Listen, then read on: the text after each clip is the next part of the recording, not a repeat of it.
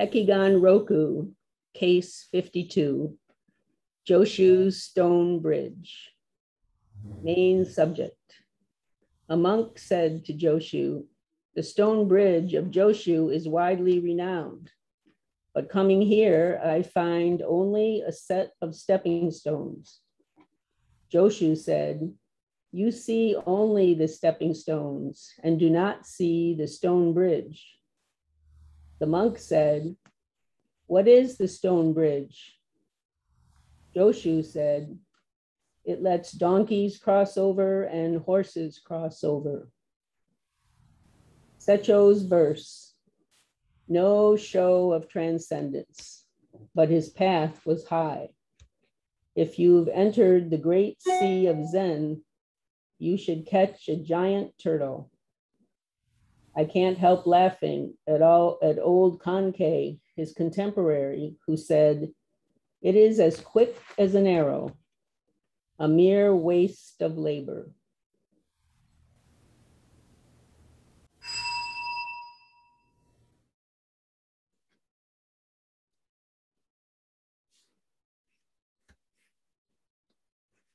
Happy Hoenji Day.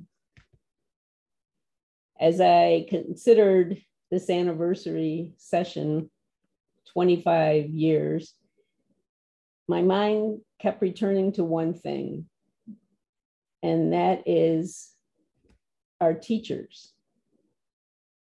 Without our teachers, without the lineage, there would be no transmission, no Dharma, no anniversary, no Hoenji.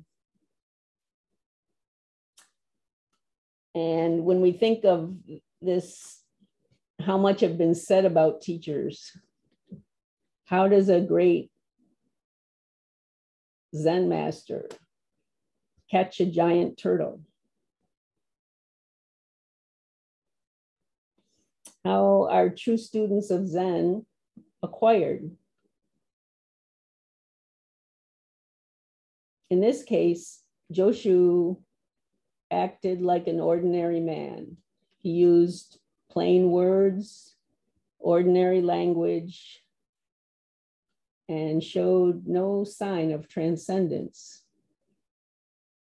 He appears as an insignificant looking monk, yet those who come to him will be helped across the river of samsara, the river of birth and death. Dogen Zenji commented on this. These words are from the treasury of the true Dharma eye. For the transmission of Buddha Dharma, the teacher should be a person who has merged with realization. Scholars concerned with words and letters cannot do it. This would be like the blind leading the blind. Those within the gate of the Buddha ancestors' authentic transmission venerate an accomplished adept who has attained the way and merged with realization, and entrusts this master with the upholding of Buddha Dharma. Accordingly, when the spirit beings of the visible and invisible realms come to pay homage, or when arhats who have attained the fruits of realization come to inquire about the Dharma, this master will not fail to clarify the means to illumine their mind ground.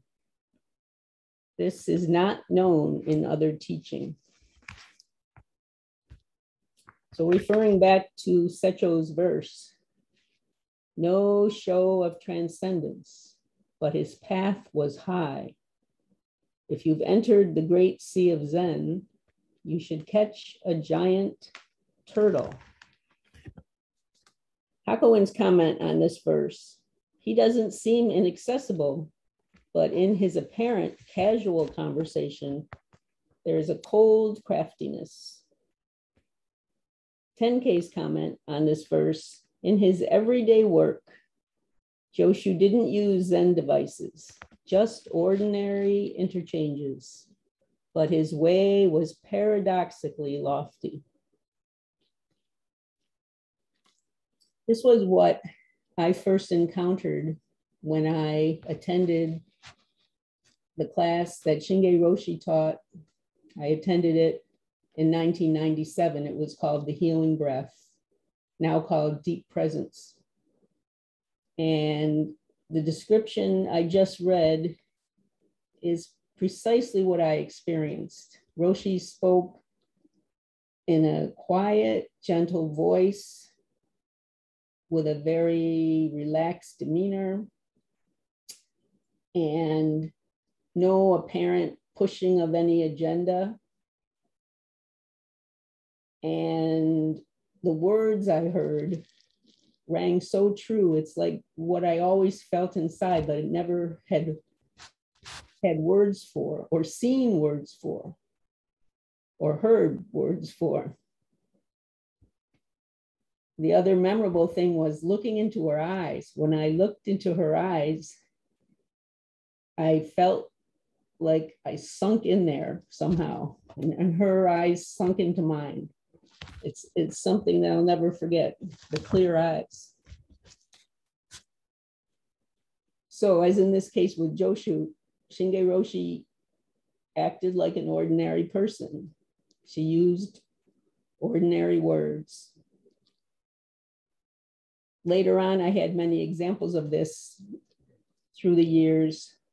The first one that really struck me was when I was sharing with her some problems I had trying to sit through what was a very long sit that DBZ had during session. They had one evening sit that was extremely long. And I remember asking her too about how it was for her to get through it. And she said, you know, how uncomfortable it was. And that was the first time I heard, like, you know, the teacher saying, yeah, this was really tough for me too, which to me was such a great lesson, much more than if she had, you know, been presented herself like a elevated teacher is here and someday you'll be able to sit like I can. It was just so honest, down to earth, nothing elevated. And then I had many examples after that. In one of Eido Roshi's Golden Wind Zen talks, he spoke about the young monk Umun when he was searching the countryside of China, trying to find a congenial master. And Eido Roshi said that congeniality between a teacher and a student is very important. And he also made the point that each teacher has their own capacity and their own karma. I've heard many members in my role as membership chairman kind of share their experience once they had to move away from Syracuse and thought about trying to find a teacher close to home, to their new home.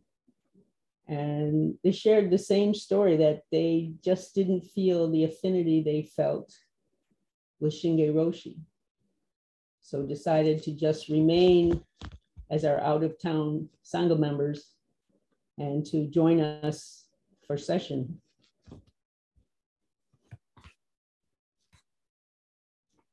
I think about how we have faith in our teachers to help us awaken.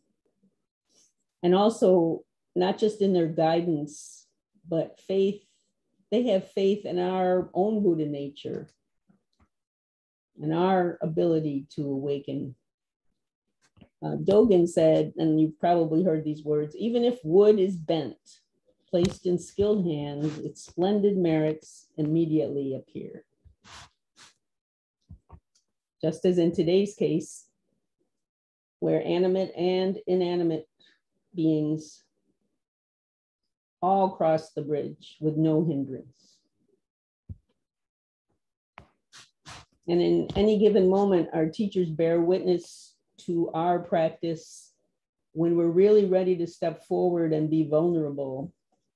They witness our examination, our doubts. And when we can really allow ourselves to be vulnerable, you know, really profound things can happen. But that requires time and spiritual courage, and as we know, perseverance. But we know that in our practice, we turn towards what is difficult, not away. And turning towards our deepest fears and doubts is really the crux of the matter. So of course we need the encouragement of our teachers to help us do this. And sometimes, that comes in the form of a challenge. I'm sure we've all experienced that. We're often challenged by our teacher who can give us honest feedback, help us address our blind spots. And it's been said that, the job of a teacher is to keep pulling the rug out from under us until we no longer fall down, until we're standing in an unassailable place. And we come to know that we don't need their approval, and we don't need anyone's approval to know that we are fundamentally okay. So this student-teacher relationship is multi-layered, it's complex, varied and nuanced as any of our human relationships are. All our relationships have qualities of support and challenge and rewards and frustration, ambiguity, pain. They can all be transformative. But unlike other relationships, this one is one-pointed in service of the Dharma.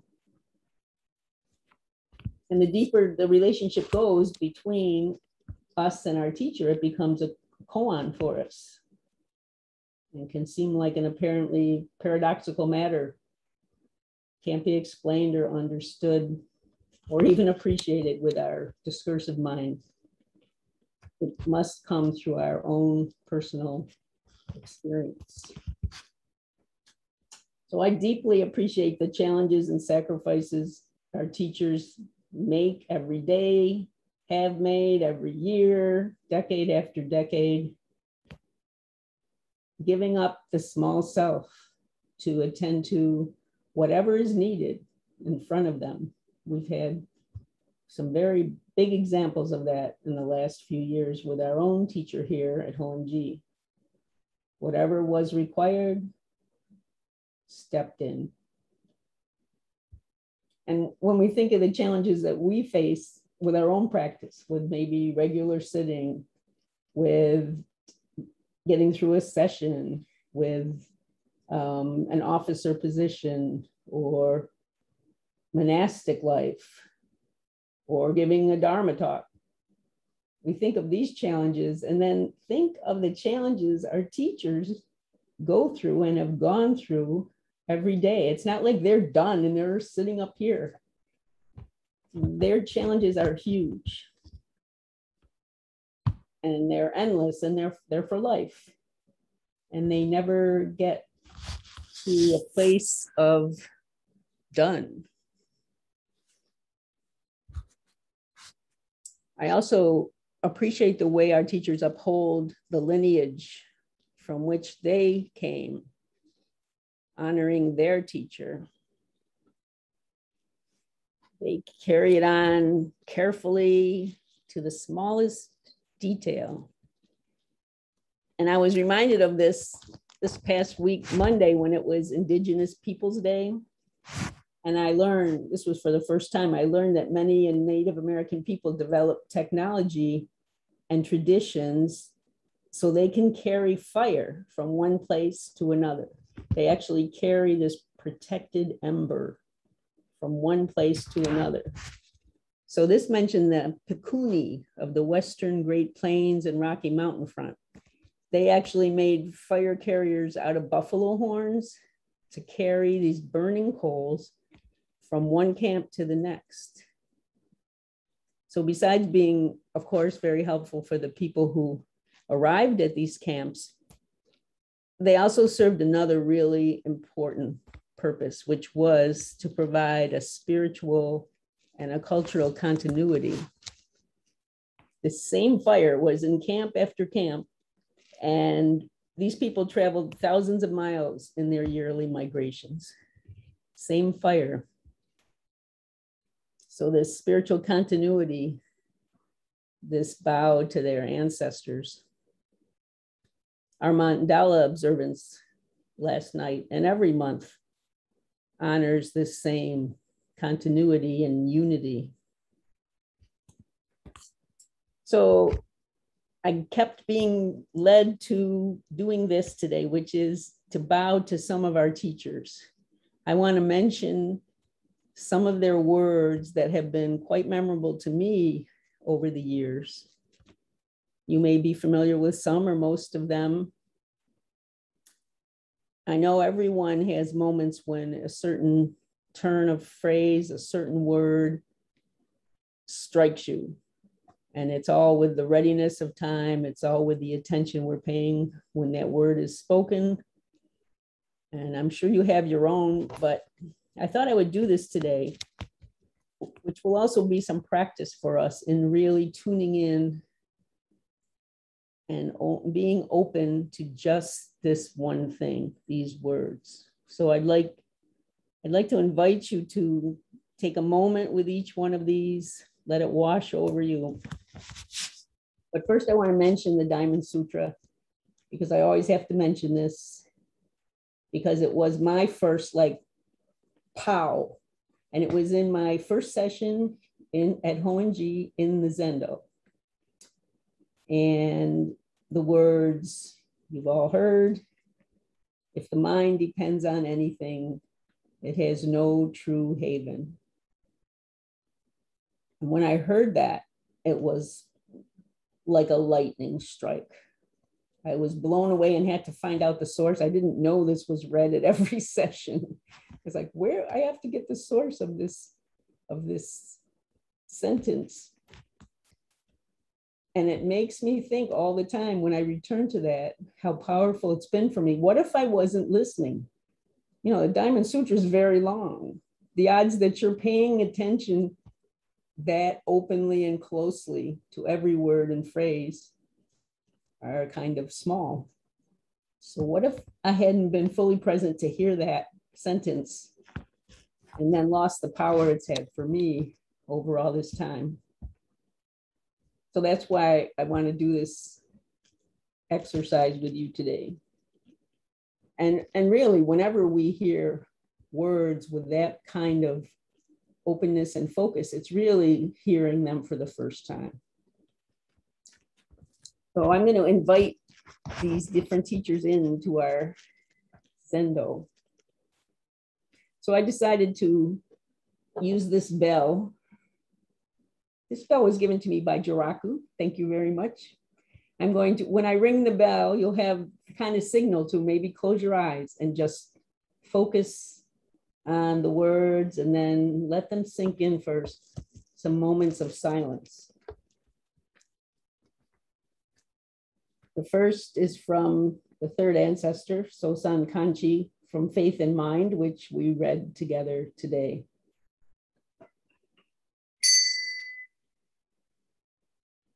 One in all in one. If only this is realized, no more worry about not being perfect.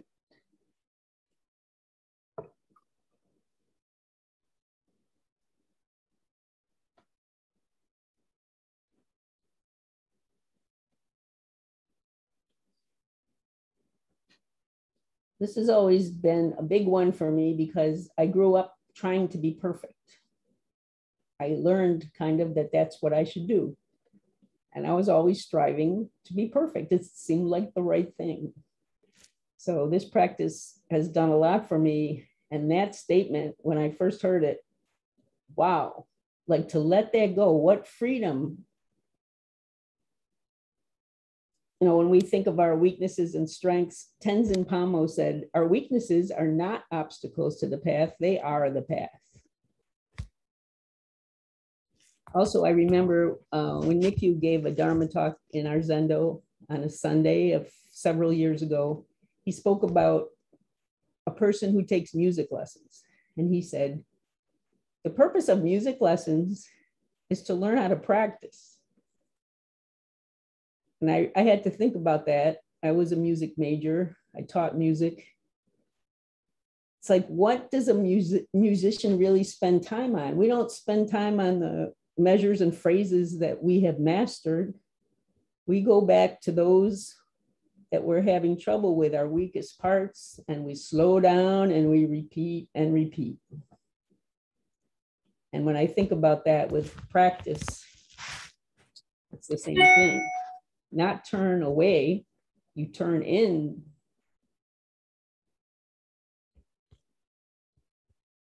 Now I want to invite in Edo Roshi. These words were in a teisho on the occasion of the 50th anniversary of New York Zendo Shoboji in 2018, when naming the great vows.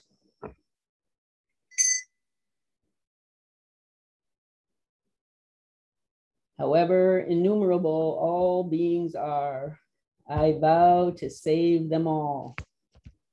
Possible? We must save. What is this save? Save is accept. Accept others and oneself as we are.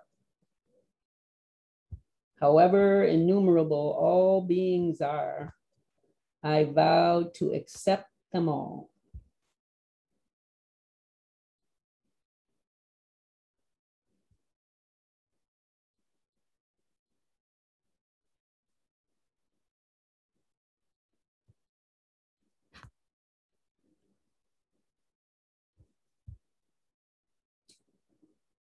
The next words were from D.T. Suzuki.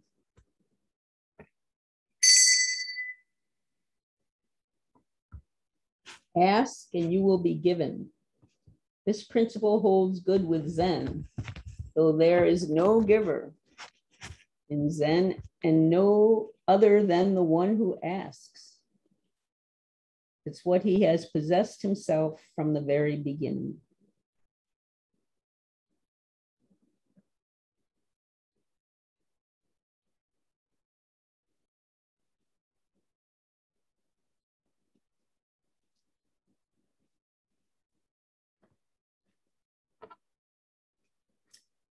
Now to Master Rinzai.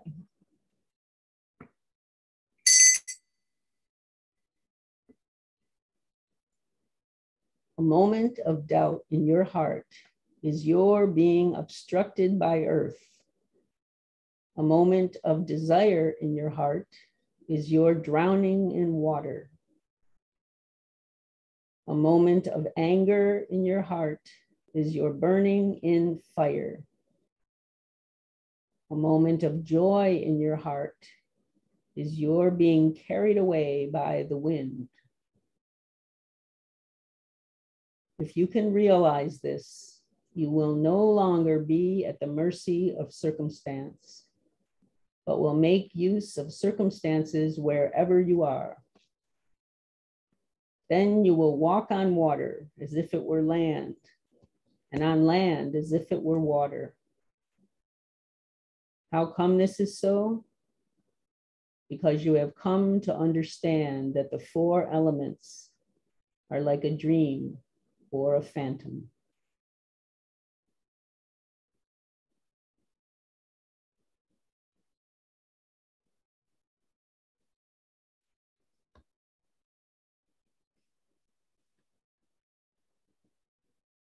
And now we welcome Yo-On Maureen Stewart.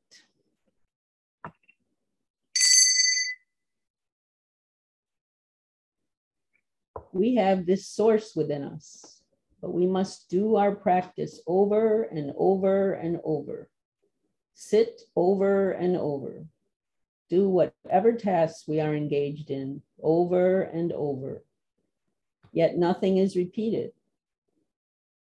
It's hard to keep wide awake, to keep vividly present in the midst of endless repetition.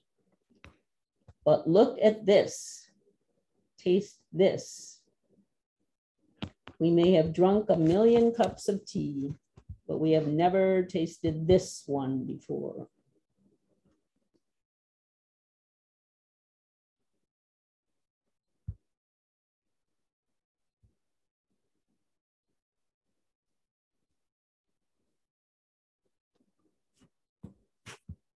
I think of this every time I lift a new cup of tea.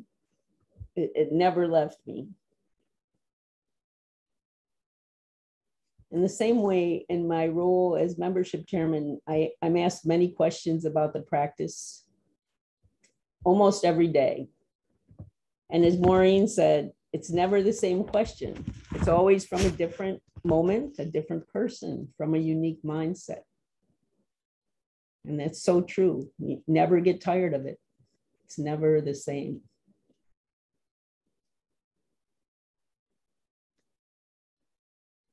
A second part from your own Maureen.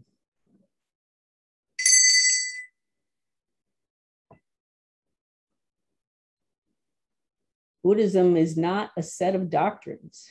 It has no dogma. It just teaches us about becoming Buddhas. It is a way of action, first, last, and always. We must do something with this. We don't just sit around and talk about it or sit on our cushions and gulp it all down for ourselves. We give it away. We radiate it. We must go it on our own 2 feet alone.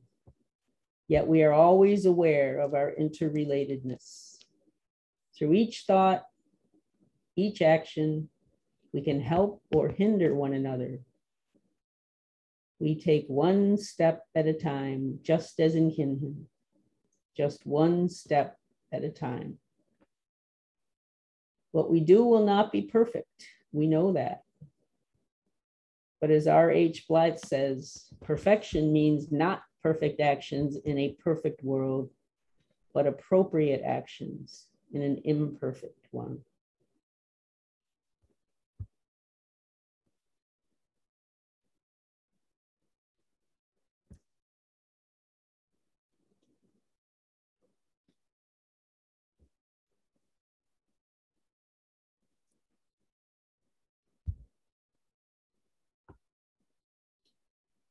Next, inviting in Hokuto Sensei, who spoke these words recently.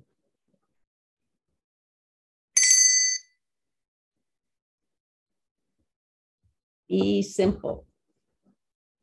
Act when it's time to. Help when it's time to. Protect others when it's time to. Do what is needed, knowing in your heart what is true to you. Do it without telling stories, and leave no trace. Be a person of no rank.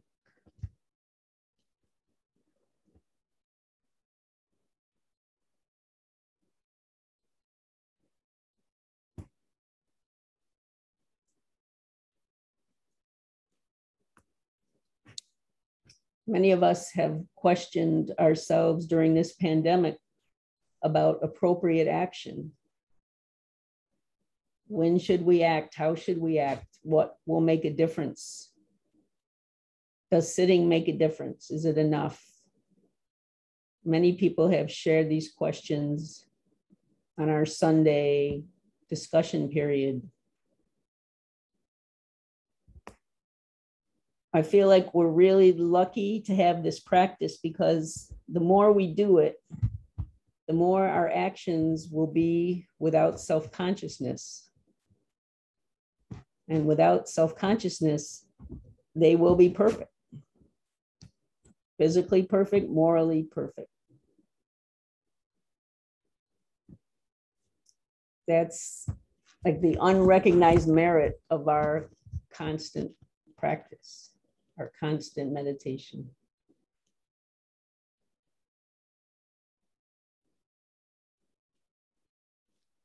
Okay, welcoming in Shinge Roshi. These are words in her recent Golden Wind Teisho.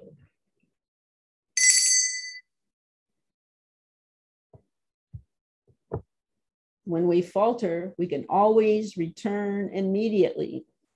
No wasting time on justifying the reasons, telling a story. This is true freedom, because once we have tasted it, our original mind is always at hand. training becomes more natural. Effort becomes effortless. So it's not easy until it is. From the beginning, there is nothing to do.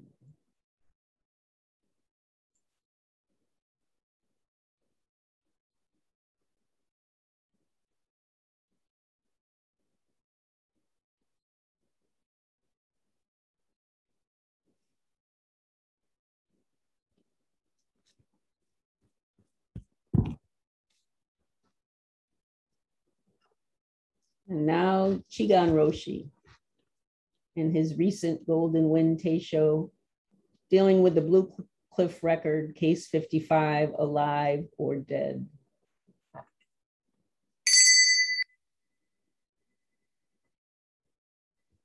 We live every day. We die every day. No clinging. With each inhalation and exhalation, we live and die again with every breath. Dying becomes equally our activity of living.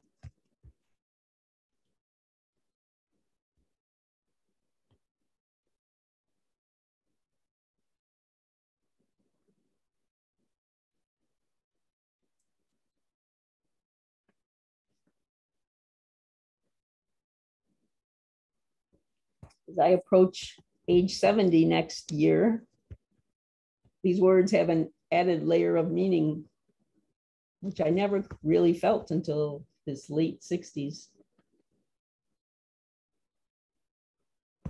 Living and dying every day.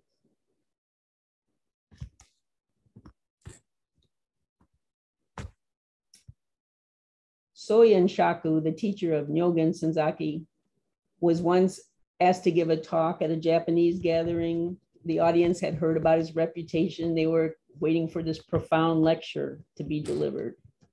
And these were the words he began with.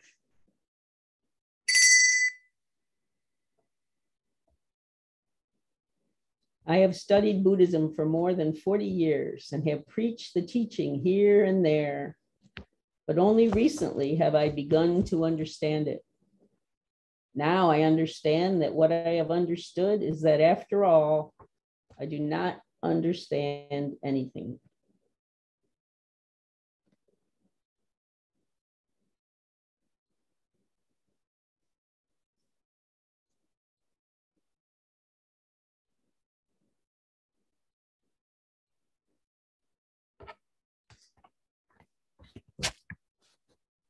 I read about this. They said, of course, the audience was pretty disappointed.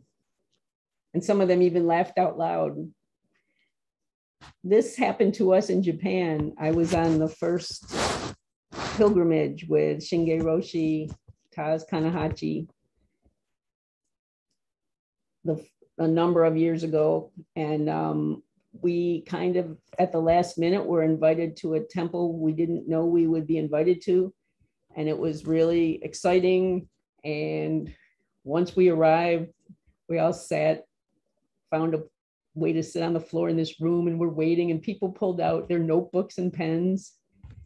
And the Roshi came out and sat down and waited a long time and then said, I have nothing to teach. And that was it. Any questions?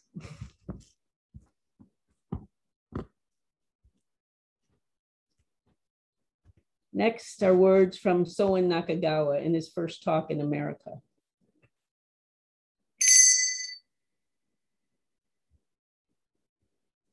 This we in truth can nothing know, or this I don't know anything, is exactly the point of Zen.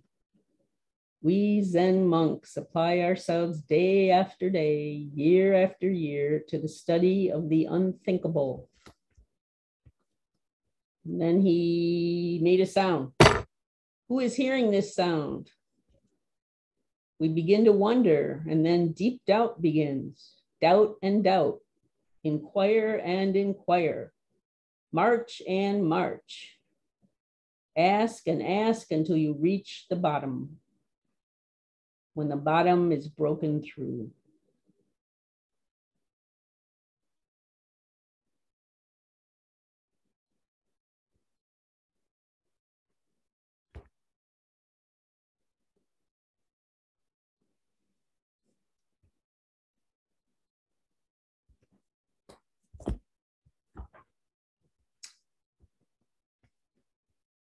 Ito Roshi's back. These words in a public meeting at New York Zendo Shobuji in 1974.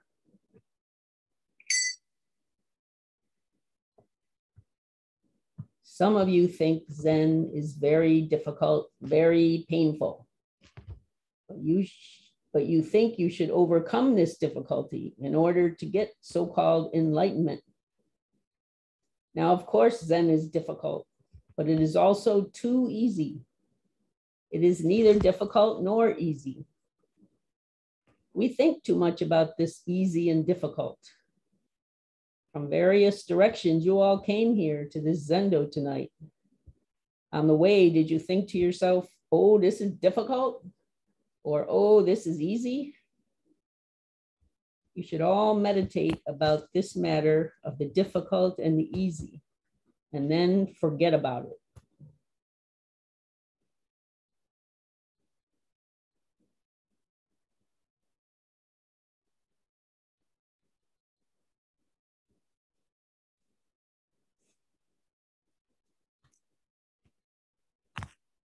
So whatever thoughts we all had when signing up for this session or traveling to this session, we're here.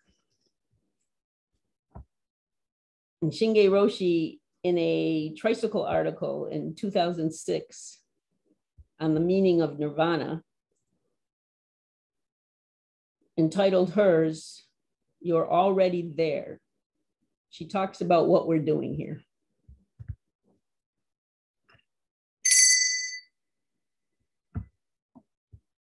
When there's nowhere to turn, nowhere to run, we discover an inner motivation, a strong determination.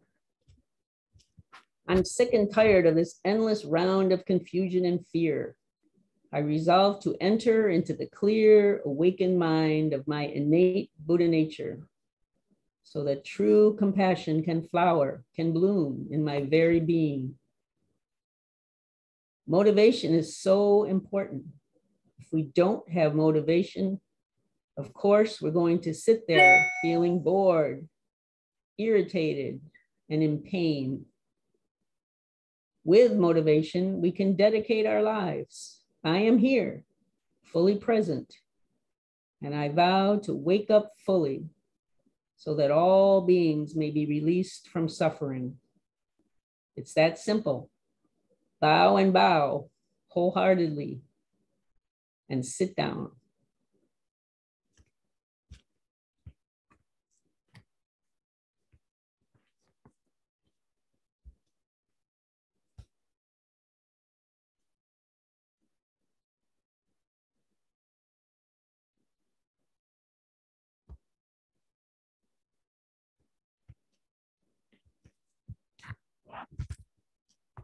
I love these words because just as in today's case, there's nothing high-handed in the teaching, simple down-to-earth words.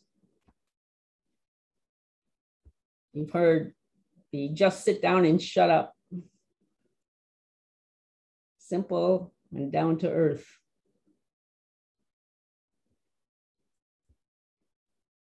At this point, I'd like to publicly acknowledge Jisho Judy Fancher, because she was also a wonderful teacher for me. Whenever I asked for help on practice matters, how to ring the inken, how to do Joju chanting, whatever it was, she would just, of course, offer herself in such a generous and compassionate way. And also, I learned a lot by just her daily example of living. Her practice was not isolated in one place. It's the way she lived. So I want to say thank you, Jisho.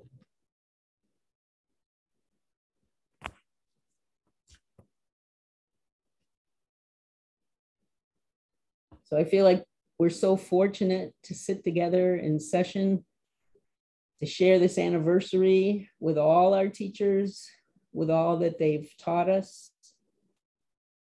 And we do this with the strength of togetherness, We hold each other up. This morning, as I sat with you all, I experienced a feeling that reminded me of a description of a feeling that I heard a few days ago on the Today Show. They were interviewing a woman musician, Natalie Stutzman. She was born in France and was first a contralto opera singer, but is now the second ever female musical director and conductor of a major American orchestra. I felt quite naive to learn this. I do know that major American orchestras are somewhat generally slow-moving and conservative institutions, but I was really surprised that she's only the second female. But during the interview, she was asked to describe what it feels like for her when she's conducting. And I loved her answer. She just took her time and said that everything she does with her body and her eyes and feels with her body and soul, she experiences it as having an impact and feels everyone in the orchestra heading in the same direction. So she said it's like impossible to put into words, but the same as if you look up at the sky and see a huge flock of birds, all flying beautifully in the same direction. And she said, it's heaven. That's what it is. And I feel like practicing here together is heaven. We're all flying together. And our teachers are here with us. And this bridge is for all.